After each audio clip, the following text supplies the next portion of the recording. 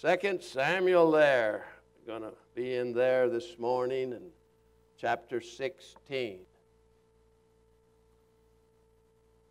As you're turning there, let me just express a few things. Israel, his first king, King Saul, had died, and David is appointed the king. Let me ask, who is this David? The Bible speaks more of David than any other character. Even after 3,000 years, David the king stirs our hearts. David was daringly, we might say, courageous. But he was also degradingly carnal. And so it is with you and me. Our victories raise us to new heights. Our vices plunge us, each one of us, to new lows. Now, David, God's holy word, is presented to you and me, introduced to us as a shepherd in the beginning, and then a soldier, and then a singer, the sweet psalmist of Israel. Amen? And by the way, each vocation, not only David, but of you and me, is equally vital. It brings about the making of a man or woman. David's great sin with Bathsheba. Let me say something. Yet, as great as David's sin with Bathsheba was, yet greater is his repentance. Oh, listen. In 2 Samuel, don't have time to read all about it, but there was a man of God named Nathaniel, or Nathan, that is, Nathan.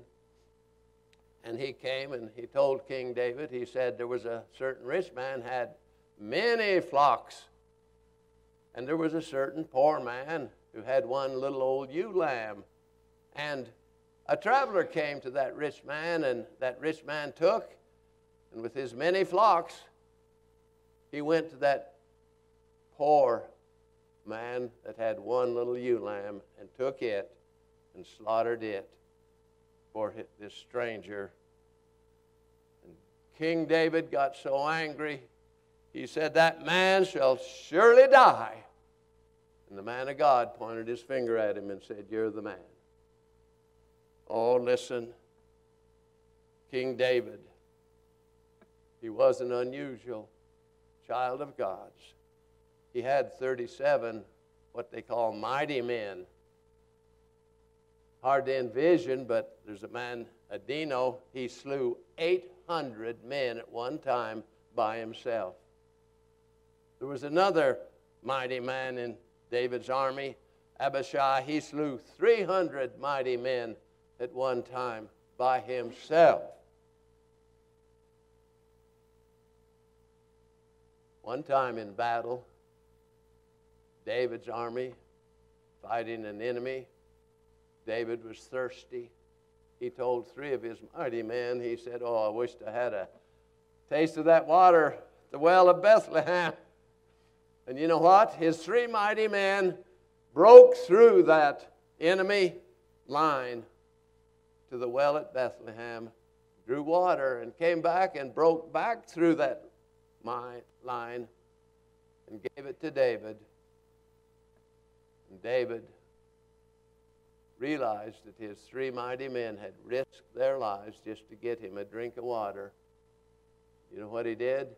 He poured it out on the ground, and the scriptures tell us so plainly that he poured it out unto the Lord.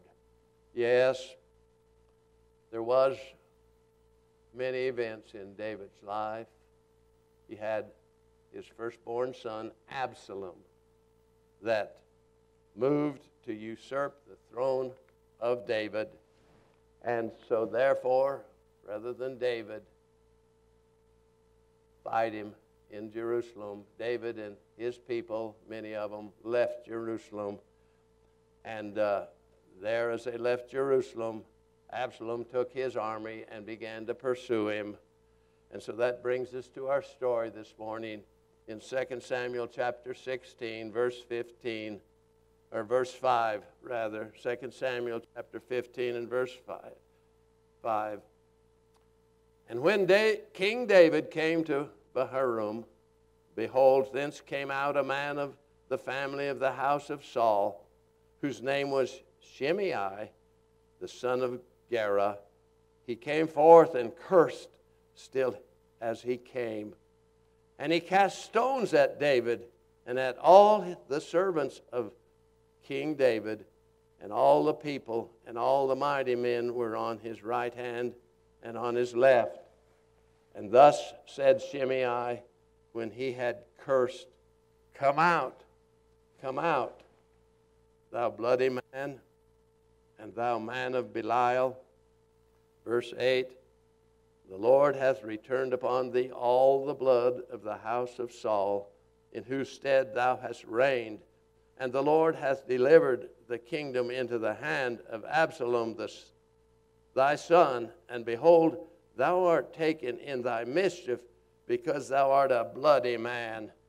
Oh, Shimei, we'll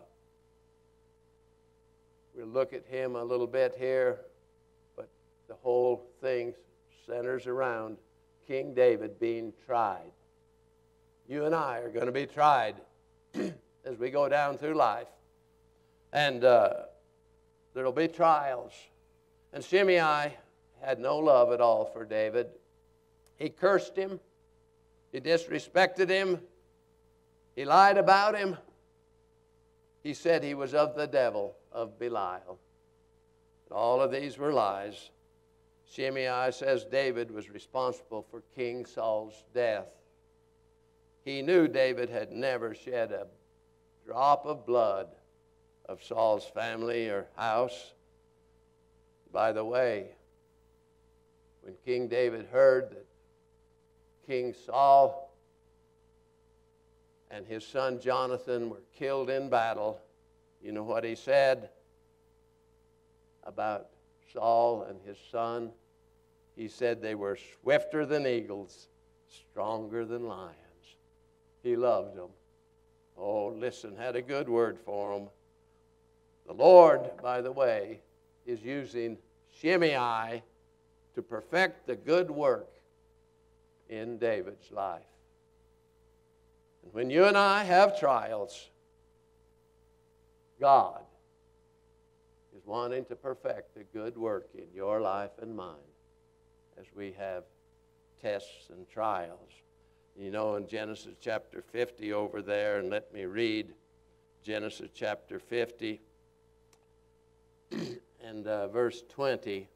And this is talking about the young fella, 17 years old, that his brothers sold him into slavery, Joseph. But after it was all over, you know what he said? Genesis 50 and verse 20.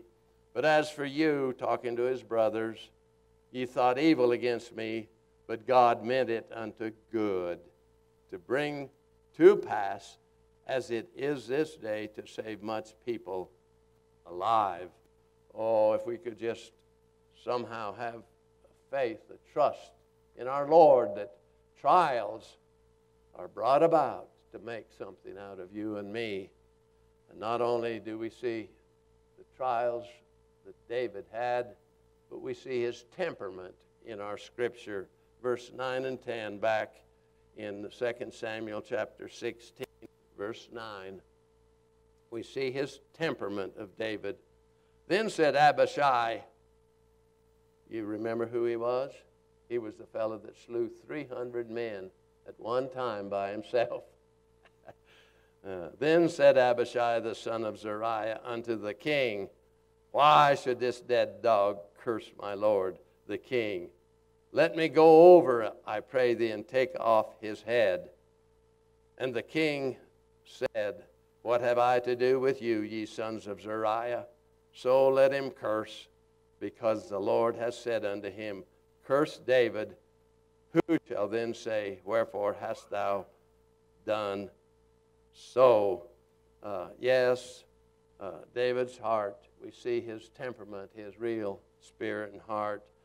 This man, Abishai, one of his men, said to David, let me go off and take that fella's head off. Wanted to start a little war there, amen. And David said, let him curse. Oh, where did David get this kind of temperament? Where did he get it? Well, the psalmist said in Psalm 18 over there, Psalm chapter 18 and verse 35, and let me read, please. Thou hast also given me the shield of thy salvation, and thy right hand hath holden me up. And notice, Psalm 18:35, and thy gentleness hath made me great. Oh, listen, we just learn to back off of things, be Christ-like, and be gentle. Nehemiah put it this way in Nehemiah chapter 9, over there, Nehemiah chapter 9 and verse 16 and 17. Nehemiah 9:16. But they and our fathers dealt proudly, and hardened their necks, and hearkened not to thy commandments, and refused to obey, neither were mindful of thy wonders that thou didst among them, but hardened their necks, and in their rebellion appointed a captain to return to their bondage. But notice, but thou art a God, ready to pardon, gracious and merciful, slow to anger, and of great kindness, and forsookest them not. Yes, the temperament of David, a sweetness about him, realizing God's gracious. Amen. God's been good to you and me, and we need to have that kind of spirit dealing with others. And then let's look at the triumph of David here. We see it in chapter 16, back in our scripture. And there in 2 Samuel 16, verse 11 and 12, please. And David said to Abishai and to all his servants, Behold, my son, which came forth of my bowels, seeketh my life. How much more now may this Benjaminite do it? Let him alone. Let him curse.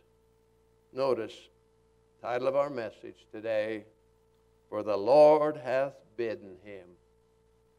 Verse 12, It may be that the Lord will look on mine affliction, and that the Lord will requite me good for his cursing this day.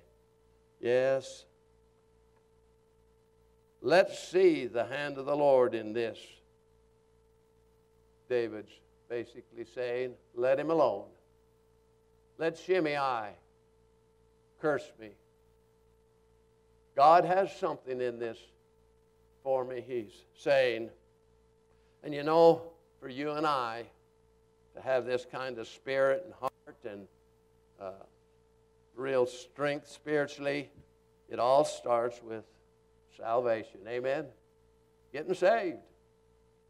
Then after that, of course, having been born again, John 3 and verse 13, I believe it is, you must be born again. But once we're born again, listen, then we can go on and we need to confess Christ publicly. And I say this here now, if you've never been saved, you must be born again in order to ever go to heaven. We'll talk about that later maybe, but dear friend, after that we need to be baptized. When the preacher puts you under water, you know, baptism is not sprinkling. That's not found in the Word of God. The word baptize means, baptizo means to plunge under. You ladies baptize your dishes every day. Amen? And some of you men. And so when the preacher puts you under the water and the water flows over you, you and I are testifying to those that are watching it and to our Savior that we believe Christ died for us and was buried. When we come up out of the water, we're testifying we believe Christ rose from the dead. Amen? And that someday he'll raise you and me from the dead. And so, get saved. That's where it starts for you and I in this economy. Then we need to confess Christ publicly in baptism and become part of a local church. Matthew 28:19 and 20 spells it out plainly. It said, "Go ye therefore and teach all nations." Tell them how to be saved, baptizing them in the name of the Father and of the Son and of the Holy Ghost. And then he says, teaching them after they get saved and in a local church like this one, and teaching them how to live the Christian life. So for King David and you and me, we have faith that God is watching over his own. Amen? You're here today and you've been saved. God is watching over you and me. And so we not only saw the trials that come in life, David's life, we saw his temperament. He was gracious. We see his triumph. He really is not wanting to fuss and fight back. And verse 11, of course, talks about his tongue once again. That last phrase or two, let him curse, for the Lord hath bidden him. You know, the Lord's bidden him, he says. The Lord's in this. That's what you and I need to recognize. The Lord is in things that are coming about in your life and mine. And Proverbs 16 and verse 1, need to watch our tongue like David did there. The preparation of man, the preparation of the heart in man is of the Lord. So what we say comes from our heart. Proverbs 24 and verse 29, say not, I will do so unto him as done unto me. We don't have to fight back.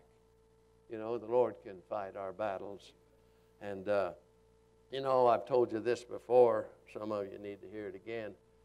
But my mother told me when I was just a child, she said, you're going to have to give an account of every idle word and deed. I never said a word till I was 13 years old. And, folk, let's be careful. I was thinking this week when I was a college student, Midwestern Baptist College in Pontiac, Michigan. I was working at GMC Truck and Coach, and I had witnessed to people on the job and give them tracts. And one day a fella came up to me and got within about 2 inches of my face and cussed me out every name in the book. The next day, I came to work, and I saw him over there with a little crowd of people, and he didn't know I was close by, but I heard him say, the preacher sure knows how to turn the other cheek. You know what? Graduated from college. Jackson and I went into Edmonton, Alberta, Canada, and the Lord used us to start Bible Baptist Church of Edmonton, Alberta, Canada. And while we were there, I got a letter from him. He had gotten saved. Oh, listen, there's a God in heaven that knows what he's doing in your life and mine. Now, folk, King David's heart, we don't have time to deal with it like we'd like, but Absalom, his son, his soldiers caught up with him, his men. And Absalom was riding a mule, had pretty long hair, got his hair caught in a tree. The mule rode out from under him. He was hanging there. One of David's men took some poisonous darts and threw into his heart. Some other men came down and took him out of the tree and killed Absalom. But I want us to see David's heart here, please. David's heart. You go with me to chapter 18.